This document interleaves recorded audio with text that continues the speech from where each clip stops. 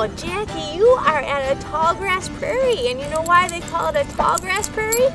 Because it has grass, and the grass grows really, really tall.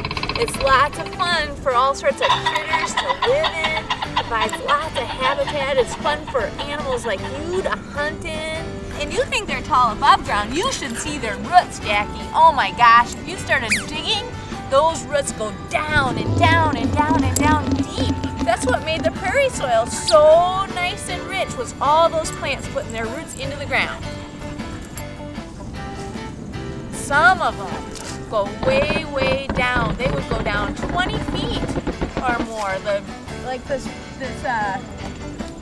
big blue stem here, this can send its roots way down 10 feet or more. It goes down there to get all sorts of water. It's really adapted to not only good years, but tough years like this one when there's droughts. These plants are doing just fine.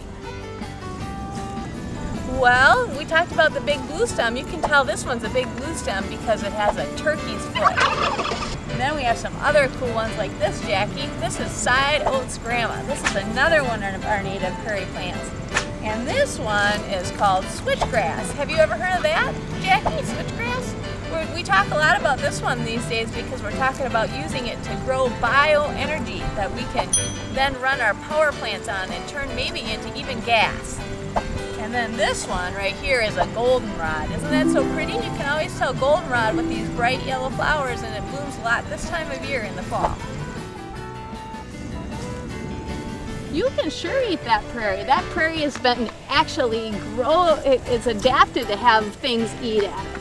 It doesn't really usually have dogs eat at it though. It's more adapted to have bison eat at it, and elk and deer and bunnies and pocket goers.